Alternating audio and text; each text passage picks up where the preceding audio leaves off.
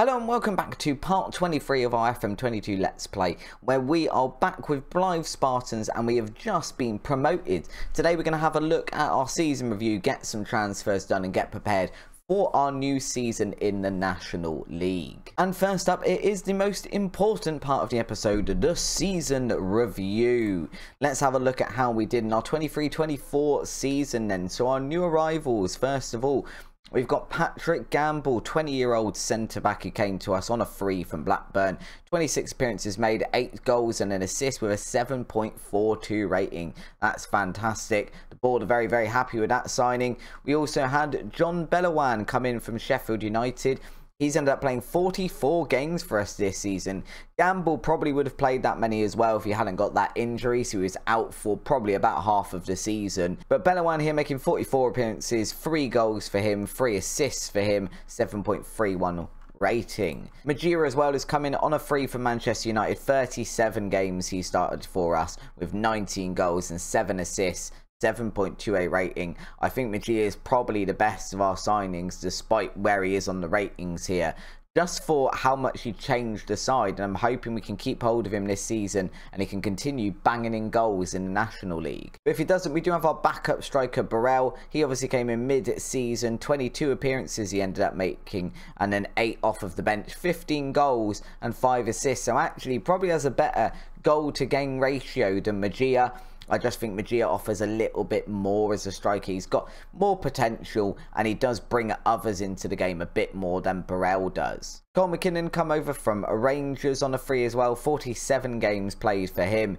Look at how long these non-league seasons are. 3 goals, 5 assists, a 7.11 rating. He's been playing as our deep-lying playmaker. He will definitely be staying there for the season ahead unless we find someone absolutely phenomenal to put in that role, but I don't see that we're going to be doing that with the budgets we have got. Isaac Fletcher, another one, 21 years old, coming on a free from Middlesbrough. He's played 45 games as well. 4 goals, 11 assists for Fletcher from that box-to-box midfielder role, which seems like a weird place to be getting assists from, but I guess he is close to the box and he's just playing in those final balls. 7.09 rating for him.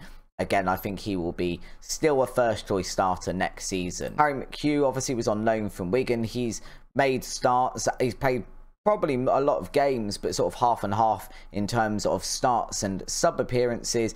4 goals and 6 assists, though he's been very, very useful when we have got him. 7.06 rating. I love that the board are sort of unhappy with the loan fee as well and the wage contribution. I think we're paying about 200 quid a week for him, which is the lower end of our high end of players that are being paid that sort of wage. I think he's good value for it. If we have a look, maybe we can bring him back on loan this season. We'll kind of see where he sits in terms of ability for the National League before we make a decision on that. We've then got Jacob Carney, our 23-year-old goalkeeper. I generally think he'll probably stay as our first choice goalkeeper for the National League. I mean, 42 appearances, no goals, no assists, but if we have a quick look at Jacob Carney over here, because this is the interesting stat for the goalkeeper, 36 appearances, 25 conceded, and 16 clean sheets. He's got a really good rating for the season, and the bit that I'm always worried about when I'm looking at goalkeepers, do they concede less than they play? And he has conceded substantially less than he's played. So I think Jacob Carney will be still there as our first choice goalkeeper. Again, unless I find something absolutely fantastic in the transfer market. Marcus Lawrence then, a 19-year-old centre-back for Man United. He was only ever meant to be a backup, but he ended up playing a decent chunk of games purely due to that injury from Gamble. He's done really, really well when he has come in. 7.03 rating.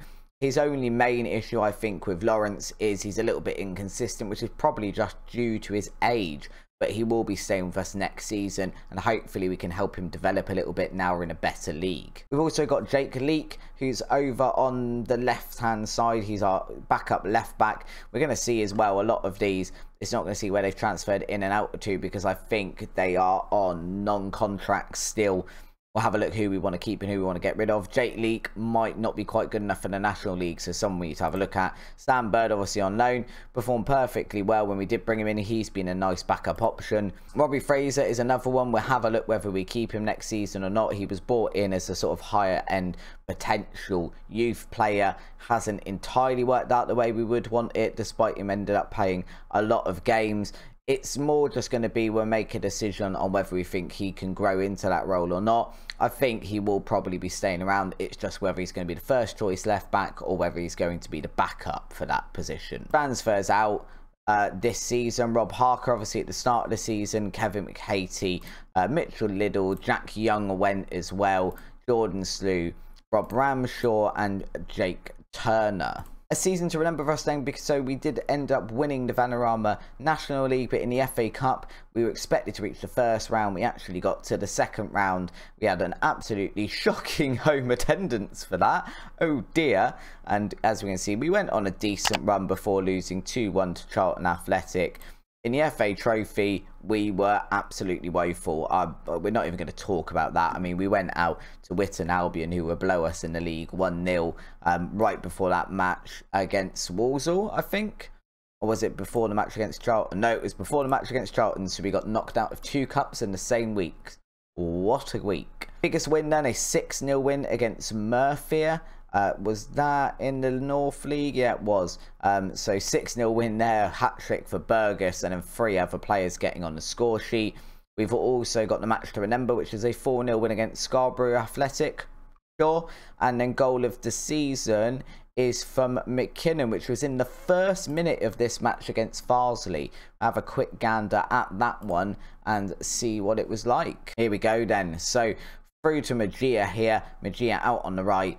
Pulled back to Sharif, out to McKinnon, and it's just a very, very long drive from range.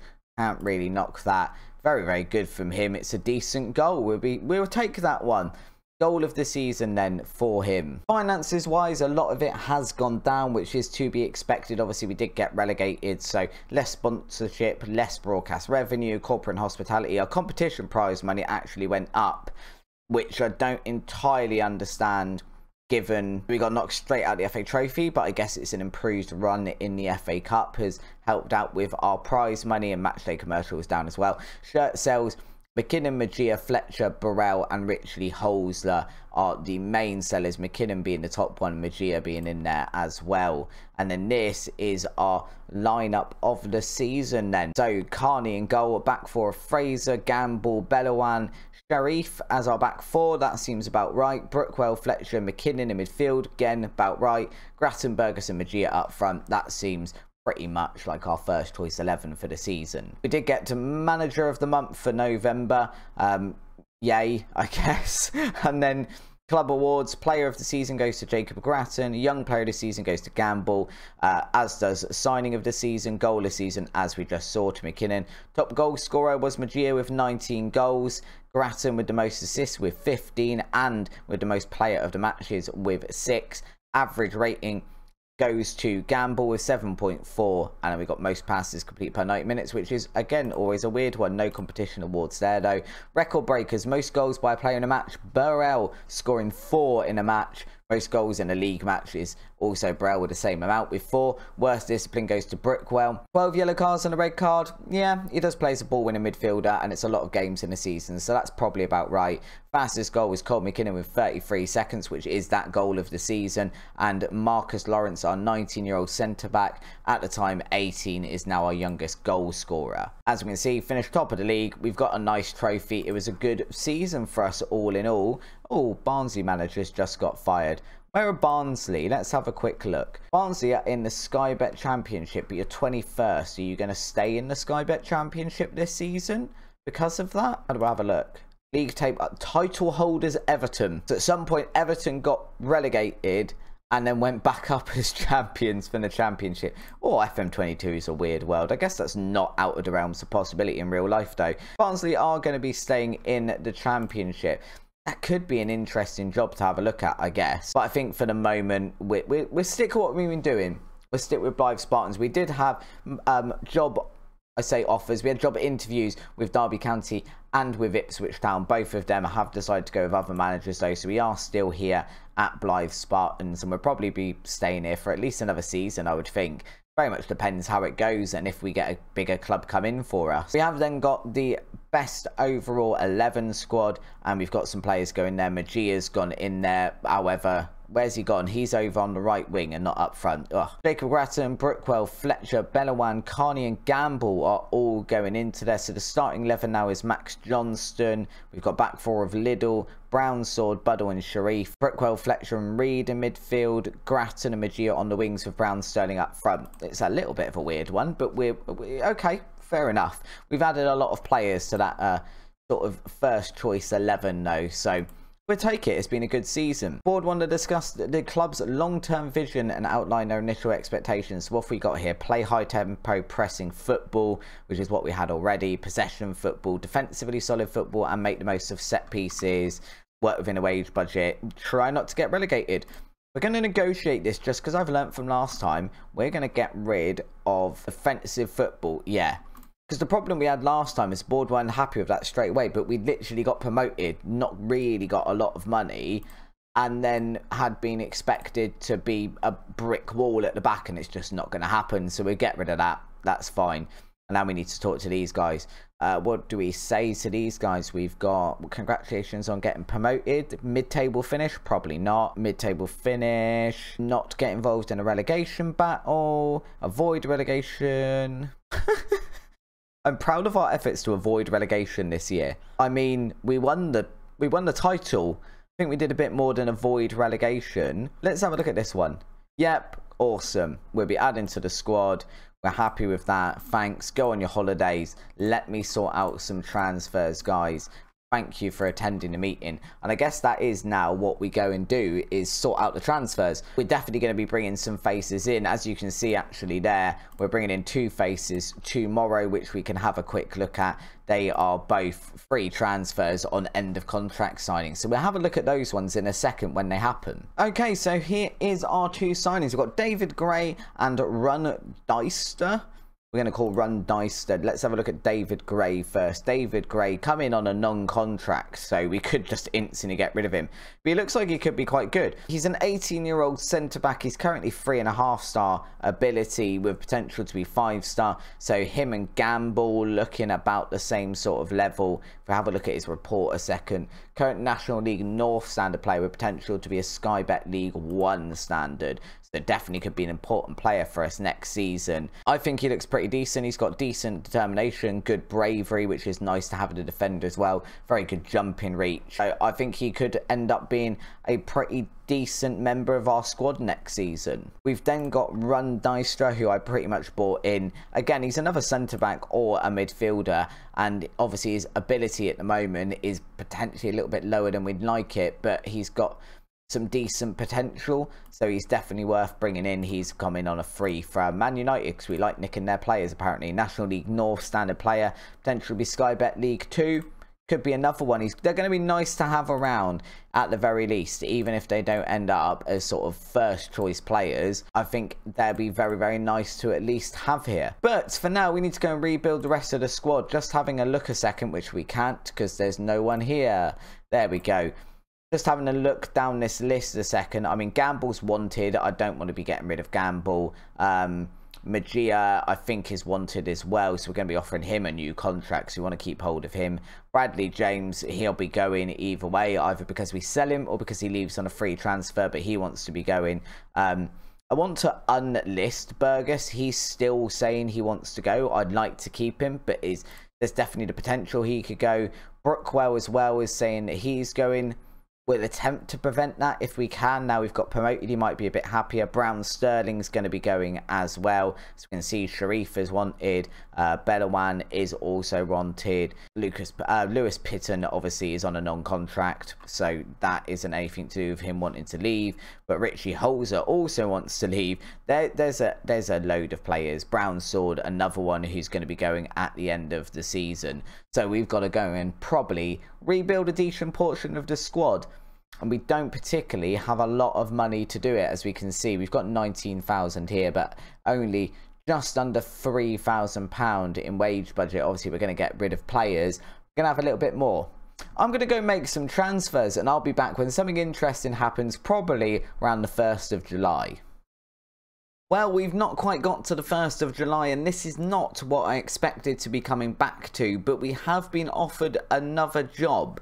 We went to the interview for this one. This is for Barnsley, who are in the Sky Bet Championship, albeit barely. They finished 21st last season, which is just 1 point outside of the relegation zone, or 1 position, sorry, outside of the relegation zone. So we have a quick look at where they finished. We can see in the league table, Huddersfield, Sunderland, Derby getting relegated. Barnsley finishing 3 points outside that relegation zone, and as such looks like they have fired their manager, but they have come in and offered us a job on 2.7k a week. If we have a look at our contract currently, we re-signed one with Blyth Spartans just over a week ago.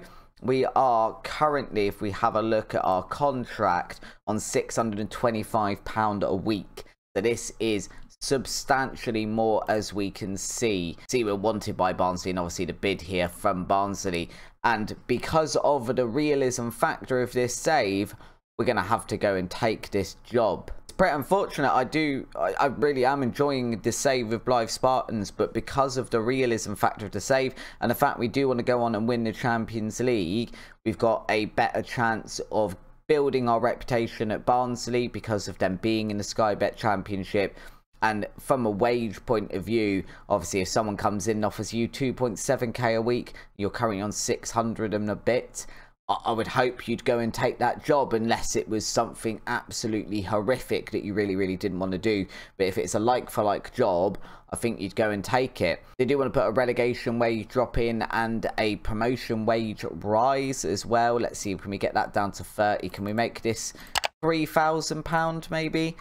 They're happy to offer that £3,000 then to go over to Barnsley on a 2-year contract. They have said though, if we do get relegated, they won't keep us in the job, so we have to go and survive. But here we go, new manager at Barnsley then. This has turned into an interesting video. This was all about the review at Blyth Spartans and building for the future. We had already put some transfers in place at Spartans, although not a lot of them, but now we've moved on to Barnsley.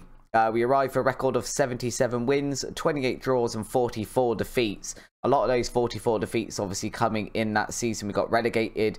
So in our second season in charge at Blyth Spartans, we also have just won the league title. And we didn't actually apply for this job. Barnsley approached us and went, do you want to come for an interview? Which obviously we have then gone to. Barnsley finished the season in 21st place last season, as we can see, failing to win any of their previous 8 games. So it looks like they had a late poor run of form maybe that's made them drop down a little bit. We'll have a look at that in a second. Current season, yes, so 21st, they got knocked out of the FA Cup in the 3rd round, knocked out of the Carabao Cup in the 2nd round. And let's have a quick look. They got a 3-star reputation. Fierce rivals, Sheffield United. I think I had a quick look. Sheffield Wednesday and Leeds are the other ones, as well as Huddersfield, but Huddersfield won't be in the league this season with us. I don't think Leeds will be either. I assume they're still in the Premiership, but who knows? I'm not entirely certain of that. The club enjoyed their best spell of success during the 1910s, so a long time ago, and definitely a club for us to come and rebuild a little bit. It is showing us here our what is considered our best 11, but I think we'll have a proper look at that in a minute. And this is the club vision for here. So they want us to sign players under the age of 23 for the first team, develop players using the club's youth system, which is an interesting one because I've already seen what their sort of junior academy coach and youth recruitment and stuff is like, and it's not great. That's a bit of a spoiler. Play entertaining football, play high tempo pressing football. Don't sign players over the age of 30. 5-year plan, just work within the wage budget. Sign players to sell for profit, and a minimum of 2-year contracts for first team players. And this season, they just want us to avoid relegation. And after that, just continue remaining in the Championship.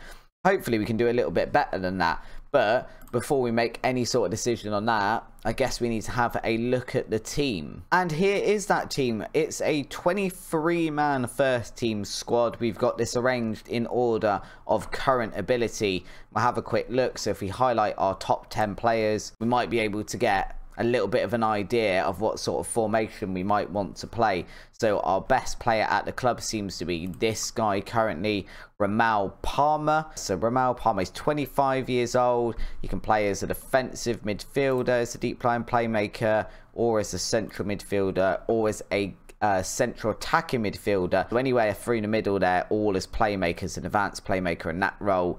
He looks all right. I don't think he looks too bad. He doesn't look like he'll improve at this point. Last 2 seasons then at Barnsley, he's got over a 7 rating. And that's when they've been performing pretty poorly. So he looks like he could be quite good. We've then got Clark Odor. He's got a little bit of room to grow. Let's have a look at his report as well. Championship player with decent Premier League player potential. That's the sort of player we do want in the team. So where do we want to play him? I mean, he seems to be all over the park. I don't think we'll be playing him as a left midfielder. I'll be surprised if we end up going with like a 4-4-2. We could play him as a left back. He seems quite adept back there. Or we could play him as a left attacking midfielder, potentially as a winger. Or even out on the right as an inverted winger, maybe. But again, he got some decent potential there, decent pace on him. How old is he? 24 years old. I mean, if we play him right, he could end up being a decent player. Got Brad Collins. Brad Collins, formerly of Chelsea, I think. Yeah, formerly a Chelsea goalkeeper. Been at Barnsley for a few seasons now. However, conceding a lot more goals than he is playing. So I don't know if that is our forever goalkeeper. Currently Sky Bet Championship level, so he should be decent at this level, but doesn't look like he is. I mean, that could be, we could put some of it down to a leaky defence. As I said about our Blyth Spartans goalkeeper, I prefer my goalkeepers to be conceding less than they're playing, and Brad Collins here has a trend of not doing that, so we'll have a look and see if we want to keep him as our first choice goalkeeper. Woodrow as well, I noticed he was our striker. I mean, that's a fairly decent there. Again, let's have a look at his report. Good championship player, unlikely to improve. Yeah, he's pretty decent in dribbling, finishing and first touch, which is always nice, and he's got some reasonable pace. 29 years old. I mean, he's not scoring bags of goals, but he's scoring a consistent amount of goals. So he could be quite decent. We've got Junio Bakuna. Is a decent looking player as well. Again, Sky Bet Championship, unlikely to improve. But again, this is very much, he seems to be able to play all over the place. So play him as a central midfielder, a defensive midfielder, either wing. So he could be quite valuable for the side. We've got Jordan Williams, who does seem to be a pretty nailed on right back, or maybe a right wing back, but preferably a right back. 24 years old, not going to improve that much. And so Sky Bet League 1 player, and that is our, what's that, sixth best player at the club. That's slightly concerning. We've got Callum Britton as well. Okay, he's a Sky Bet Championship player, so that makes no sense, but all right, fine. He's another right back. We've got Noah Chivers here. Sky Bet League 1 could be a Championship player.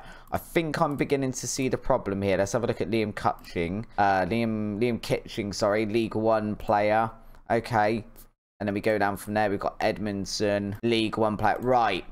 I think we've identified the problem already. And that's a lot of the team are not really of the level to be playing in the Championship. They're more at a level to be playing in the Sky Bet League 1. We don't have a lot of money for transfers. I mean, we've been given a budget of 3.3 million and a bit of wage budget. But if we look at the wage budget, that's actually leaving us not really a huge amount in terms of wages. We have got a little bit there in terms of transfers, and obviously we haven't hit the 1st of July yet, and we do get those free transfers that are released, so maybe we could make something happen there. But I think for the moment I just need to work out what I need our tactic to be, and then I'll have a little look-see and show you guys. Right, so I've had a little bit of a fiddle with a tactic and come up with this. So we've got a 4-2-3-1 wide formation, which I think means that we fit most of the better players inside the squad with this. We've got Collins in goal, or Dor that we were talking about, we've ended up using as a left back, because I think we don't really have anyone else that's a suitable left back at the moment. We've got these two guys, Kitching and Edmondson, in defence. As we've pointed out with both of them, though, Sky Bet League 1 for Kitching. Edmondson, League 1 as well, unlikely to improve. So that's somewhere that definitely could do with some improvement. Williams, also Sky Bet League 1. So most of our defence, not really up to scratch. We've then got Bakuna playing as a ball-winning midfielder. He could be good enough, so I don't think we need to replace him immediately. Offer Bora, I could improve a little bit, but at the moment, Sky Bet League One player. He's playing as a box-to-box midfielder. Shivers is Sky Bet League One as well. Palmer, by far our best player. Sky Bet Championship player at the moment, had the best rating for the last couple of seasons. We've got Izzy Brown, who I didn't notice was in the squad, playing out on the right. It says playing as an inverted winger. We're ignoring that because his crossing is 10. But if we're playing as an inside forward, he's got a 12 finishing attribute. So inside forward on support as it is. And then Woodrow up front. Again, that's not ideal because he isn't scoring lots and lots of goals. But there isn't really anyone else to put there. So I think that's as good as we can get it at the moment. Having a look over here, we can see we're not winning a lot. This is what we're playing at the moment. Looking at the info, we're all right in terms of money by the looks of it.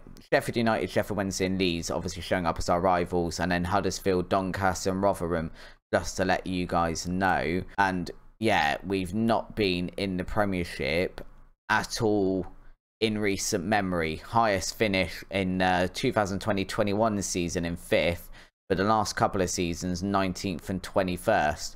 We're not doing fantastic. Looking at our facilities though, when it says yeah we want to use the youth team, that's great, but the youth facilities, they're okay. Junior coaching and youth recruitment, however, but I mean they're not even bang average. Junior coaching is just awful. So that's something we probably need to improve. I feel like this is going to be a long rest to the summer. Obviously, we've got a little bit to go. We're only on the 19th of June. Review ongoing negotiations. So this is people we're offering contracts by the look of it. I need to have a bit look at those. Oh, look, Chivers is on about leaving. I mean, that's great, but I don't think we have anyone to replace him with. Or this could be a very long season, and it does mean we need to substantially change the episode now, because I need to go and spend some major time with Barnsley working out how to make this into a club that's capable of surviving the relegation drop. I feel like that might be quite a challenge, but based on that, we're going to have to wait until next episode to see how I do. Obviously not quite what we were expecting today. Expecting to see all the transfers, but given I've already had to spend quite a lot of time on this video showing you a season review and reviewing Barnsley as we've come through the front door, I think it's probably best to end the video here, and we'll have a look at the transfers I make for Barnsley at the start of Tuesday's episode, which in theory should be our first 2 matches with the club as well, the start of our season with them.